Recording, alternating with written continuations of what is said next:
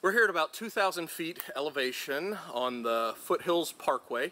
The Great Smoky Mountain National Park is right behind me.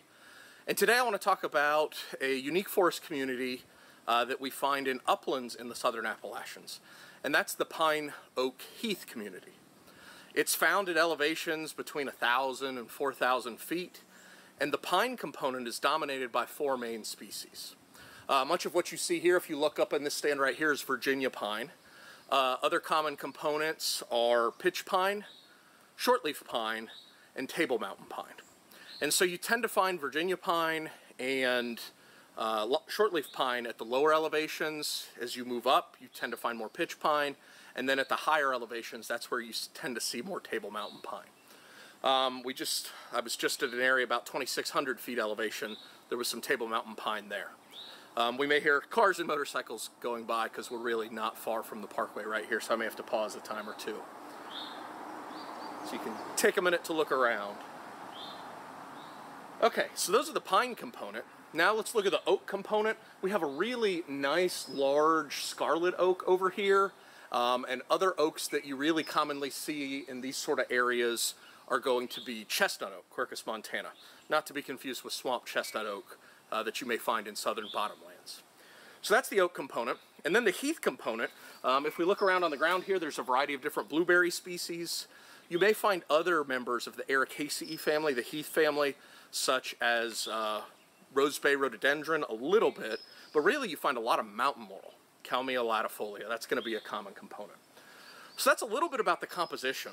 And let's talk a little bit about the structure now. You see generally poorly formed trees. You see trees with poor form, curving stems, and that's really a product of the site. Some of these species will grow really nicely on high quality sites, but these ridge tops in the Southern Appalachians are not high quality sites. So really what's driving this is the soil formed at the top of these ridges. When you look at these soils, they're thin. They may only be a foot deep. They may be 20 inches deep. So they're thin, so the trees don't have access to much soil. They're rocky. They may have a quarter rock. They may have up to 3/4 rock, stone, gravel. So that takes away from useful soil resources of the tree. Stones and gravel aren't holding water. And then they tend to be nutrient poor as well. They're at the top of the ridges, and the top of the ridge is there because it hasn't weathered down. So it's more resistant rock to weathering generally. And so it's not releasing all the nutrients. So they're nutrient poor soils. There's a lack of water. It's flowing downhill and the soils are thin. And so these are just tough sites to survive on.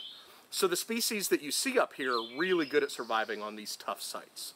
A lot of the soil orders up in these areas are inceptisols. They're young soils because before they can become altisols and age in place for a long time, they weather, they erode down the slope.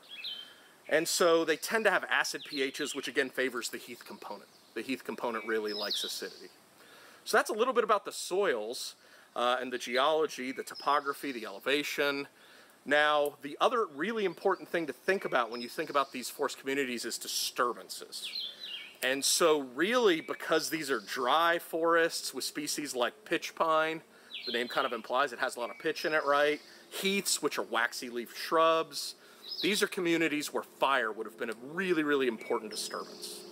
And so what we start seeing, we'll see it more at a later stop, but what we start seeing when this national park here was formed in the 1930s, they kind of started suppressing fire. Got some more motorcycles going by.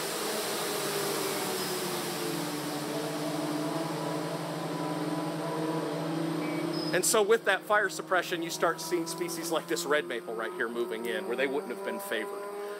Think about all these other species that you would have out here. So if you think about shortleaf pine and pitch pine, they're two of our pines that can resprout. Most pines don't resprout, they do, okay? Think about table mountain pine and pitch pine. They have serotinous cones. So with those serotinous cones, it gives them the ability to wait till the fire comes through, the cones open and release a lot of seed. And so the pines that are here are pretty fire adapted. The oaks that are here, whether it be scarlet oak, chestnut oak, they tend to be thicker barked oaks, so they're better adapted to fire. So you probably would have had a high frequency of low intensity fires coming through here, but what we'll see in another stop here, the primary mode of disturbance here in terms of creating that next rotation would be a stand replacing fire. Stand replacing fires were going to be pretty important in this sort of forest cover type. Other things to think about on these ecosystems: site indices are going to be low, growth rates are going to be slow, so don't expect to manage these for a lot of timber. They're great cover types for wildlife, for aesthetics. It's going to be important to have forests up here to preserve the mineral soil so you don't get a lot of erosion, gully erosion forming from the tops of the mountains. So they are important forests, but you're not using them for a lot of timber production. So that's a good introduction to you for the Southern Appalachian Oak-Pine-Heath forests that are really going to be pine dominated right now.